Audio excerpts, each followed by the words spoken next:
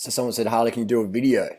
Someone said, Harley, Durianrider, can you do a video on why you're drinking coffee again? This is a coffee mug, but as you can see, there's no coffee stains in there. There's probably juice stains and beetroot juice. I'm not drinking coffee again. Someone said, do a video why you're drinking coffee again. I'm not drinking coffee. I've drunk a cup of coffee since 1999. This is water. This is my water mug. It's a coffee jug for water. So let's get into the video then. Let's clear up the facts. Let's clear up the assumptions or whatever about me drinking coffee or whatever. So I haven't drunk a single cup of coffee since 1999. I've had caffeine since then in caffeine drinks or gels or other sources of stimulants and stuff. But in terms of drinking coffee, I ain't a fan. And let's talk about stimulants now. Let's get to the serious part of the video. I've had extensive use of stimulants, both illegal usages and legal usages. I'd say the legal stimulants, most of them pretty bad because they're so encouraged, especially coffee. Now, a lot of you might unsubscribe after watching this video because I'm going to be attacking coffee. I'm going to talk about coffee and how the 5 ways it destroys fitness. It destroys your fitness, man. You can't hydrate properly if you're drinking coffee. If you're drinking coffee regularly, and this isn't a video for me like to say, oh, you drink coffee, you're a bad person, or whatever. This is just to educate people out there the truth about caffeine and other stimulants, and you can do whatever you want with that. All right? And I would recommend you don't have to give it up, but maybe you can if you want. That's really good. But just cut the right back down. Cut your stims right back down, and you'll find they actually do work better when you do use them. We'll get to that. So the number one reason caffeine inhibits fitness gains is that it doesn't let you hydrate properly. Caffeine's a diuretic, so it doesn't let you hydrate properly. That's why I don't coach anyone who drinks coffee. I was a one-on-one coach because it won't let you get your maximum performance. It just drives you off the deep end. It can give you glandular fever, burnout, depression, anxiety, things like that. Don't eat enough, just performance drops off. That's why you notice anyone I coach one-on-one, anyone who's maybe in my Adelaide group or who's a girlfriend or whatever, you notice their fitness it goes right up. Their productivity goes right up because I pull stimulants out of the equation. And then all of a sudden you can really get more rest, deeper rest. You can sleep better and just feel fresher. I had 3 hours sleep last night. Got up at like 7:28 or whatever. Went out and ran a 5K. Won the 5K race this morning, Christmas Day. I'm probably going to have a nap soon later on, but I had no stimulants today. If I had stimulants, then I'm going to be all wired and not sleeping properly. But now I'll be able to go into my bed, have a shower, go into my bed and just lay down and chill for a bit. Get really good recovery, deep recovery, versus be jittery on stims and missing that recovery window where your protein synthesis is getting enhanced and your glycogen restoration and all that stuff. So, and yes, I did 200k ride and no stims. So today felt very fresh, so it's really, really good. So I got to have good rest. Good rest is good recovery. So there you go. 3 hours sleep was enough. You can get deeper rest when you're not on stims. Not that I recommend 3 hours sleep every night. What I'm saying though is when you do less stimulants, you will need less rest. You'll still need enough. We'll get to that in a second about sleep. So hydration, it doesn't let you hydrate properly because you'll be all jittery and not drinking enough water. Caffeine's a diuretic, so it's like forcing water out of your body. So you won't be able to hydrate properly, which means your blood volume will get lower than it should be. That's why you see a lot of riders train, but they're not that fast for maybe how lean they are or how much they train. They're not that fast. And I'm like, what? It's because their hydration is poor. Their blood volume isn't where it should be. All that training, all that carbohydrates and stuff brings your blood levels up. But if you dehydrate with caffeine and stimulants, then it's just not going to be that top 10, 15%, which you need to be really, really your best. And so caffeine doesn't let you hydrate properly. Another one is caffeine doesn't let you eat enough. These stimulants, Ritalin, Adderall, cocaine, caffeine, theobromine, they're all the same. They restrict appetite. Some people use them. A lot of people use them to restrict eating. And so then you don't eat enough carbohydrate. People are like, that's good because then I'll get slim. Well, I'm fucking slim. I'm lean as. Natasha's lean as. All us high carb vegan crew are lean as.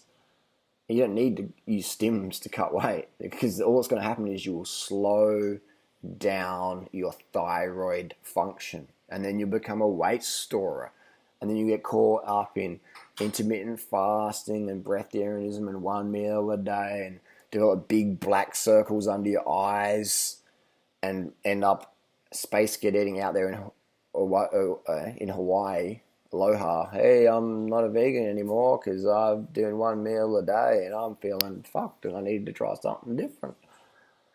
Orthorexia, anorexia never works, man. So caffeine, it just inhibits eating. That's why I tell anyone who's ever had any eating issue, anorexia or whatever, they should never do stims or only under strict supervision. They should never be given caffeine or coffee recreationally or whatever.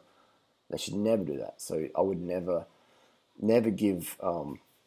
recommend coffee to anyone out there who's had some sort of eating issue. That is like the worst. Why? Because coffee is this drug where people go, do you want a coffee? Do you want a tea? Do you want a coffee? Do you want a tea? You go to 10 different places and then have 10 different cups of coffee because people are like, hey, do you want a coffee? Do you want a coffee? I get offered coffee so many times per week, even sometimes per day.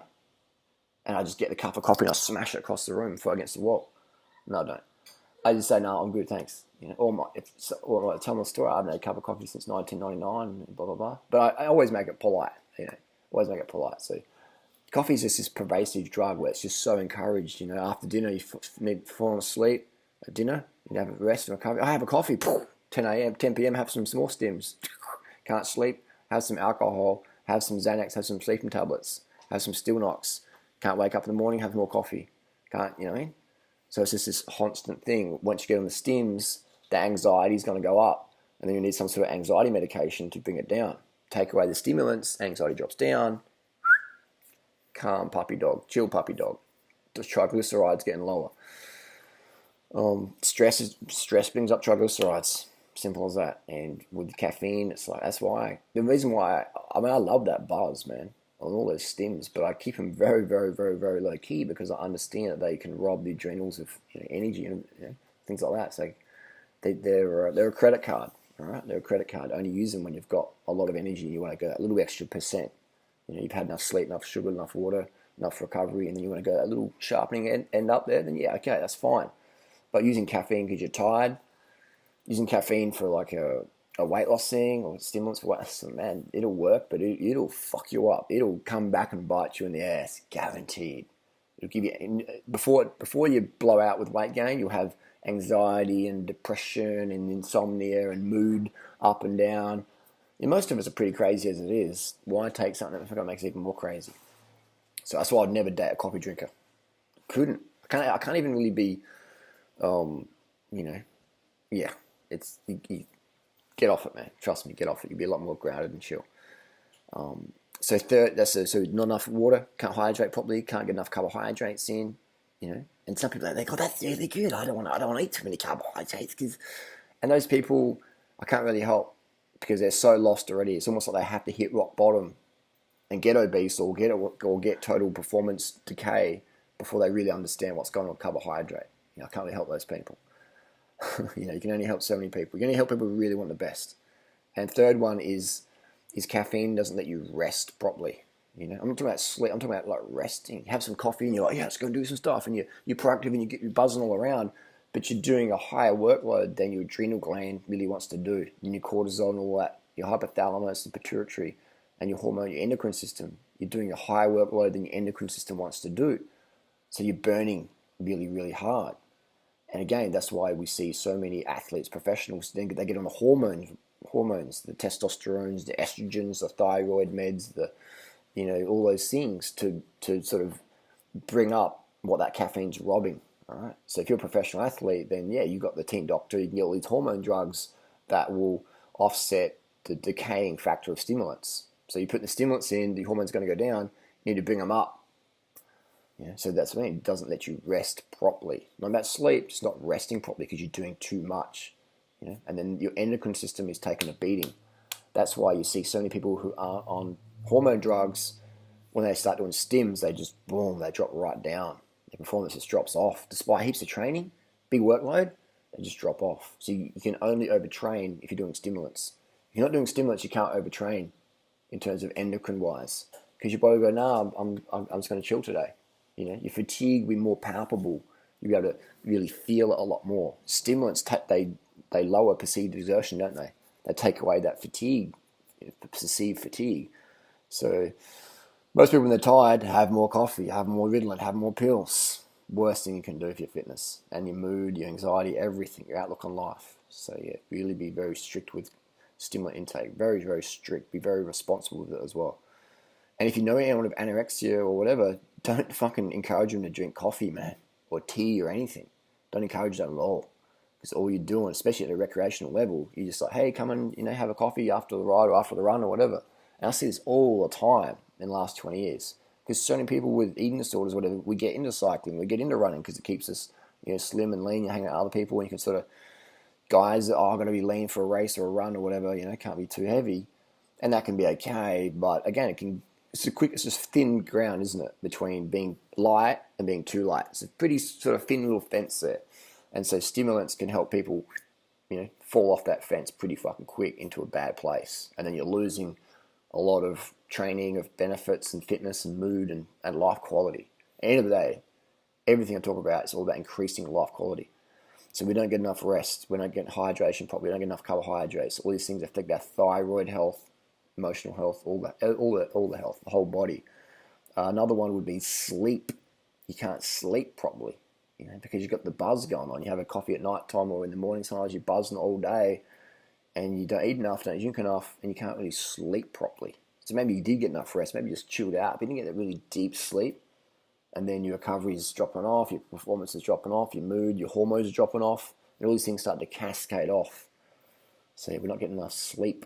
Then we do the sleeping pills and have sleep issues. And look at all the sleep clinics out there, man. It's like, can you imagine? Like, there's sleep clinics out there.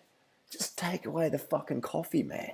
Take away the stims, the cacao, or the Ritalin or whatever. Take those away just for a few weeks.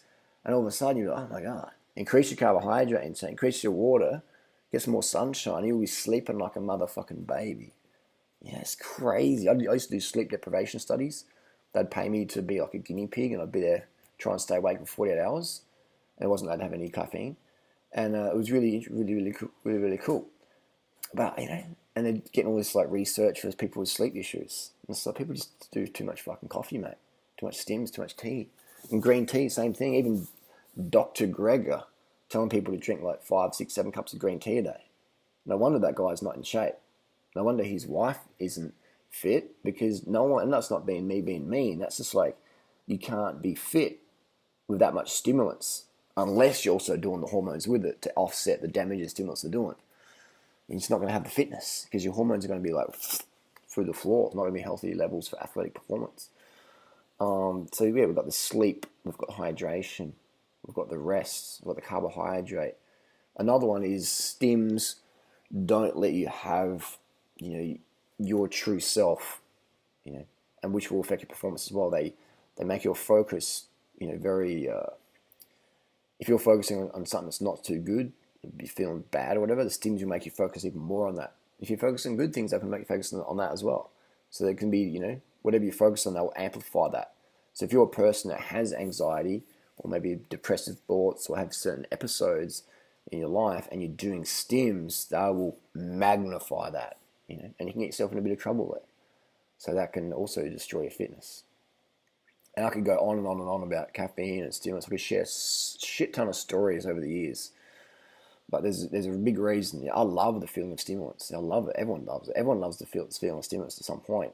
But again, they have their downsides, and you've got to be aware what the downsides are. So let's say when do I use stims? I would use stims when I'm like got enough sleep, water, and sugar, and I want to go a little bit extra. A little bit extra. But even then, if I use anything, I make sure I'm drinking and eating enough while I'm on it. I'm also to take very, very small amounts, and generally only in the morning, first thing. But it's very, very rare I do that because I understand your body builds a tolerance to them. You need more and more and more, and then you can't eat enough, you don't drink enough, you don't sleep enough, you don't rest enough. Your thoughts can be a little bit off of the fairies, So it's really, I see a lot of people's depression out there, a lot of it, a lot of these, schizophrenic or bipolar negative episodes, and due down to stimulant abuse and use. Even just a cup of coffee a day can be too much for many people. So just try and experiment, just cut it out of your life for a bit and just chill, get in touch with your fatigue, drink more water, get your carbs in, and just chill, man. And you'll notice a profound benefit in your life, guaranteed. Going fucking teed, man. It's like crazy. I mean, even, yeah, I can tell you more stories. We're already on 15 minutes in. It's caffeine. I ain't a fan. You know, I ain't a fan. It definitely, it is. It's like alcohol. It's a pernicious drug. If you do it occasionally, very, very rarely, yeah, not an issue. But this daily use of caffeine and alcohol, I ain't a fan. And if I had to compare alcohol versus caffeine, I'd say alcohol is far better. Like, let's say you have a beer a day or a glass of wine a day. That's going to be far healthier than a cup of tea or a cup of coffee a day, in my experience. You know, both ain't healthy, but the alcohol in low dosages is better than caffeine in low dosages, I'd say, in terms of, you know, all the things I've mentioned here. But both are pernicious drugs that need to be only consumed in severe moderation and by certain types of people who understand the consequences and who understand the responsibilities that must be in place to keep these drugs of society in check from causing too much damage or routine abuse, etc. There you go. That's my thoughts, comments, and questions. I'm not drinking coffee. This is a coffee mug, but it's more water and juice and banana smoothie mug. I got this in 2014 in a bike race in Thailand. So why did I drink coffee again? After 19 years. It's gonna be 20 years this year. In October 2019, it'll be 20 years since I've had a cup of coffee. Maybe I'll have a cup of coffee to celebrate that one. But yeah, that's why I'm drinking coffee. I'm not drinking it from a coffee mug water. Crazy, don't be an undercut, motherfucker. Come the fuck up, motherfuckers. Get them motherfucking carbohydrates. Don't be an undercut, motherfucker.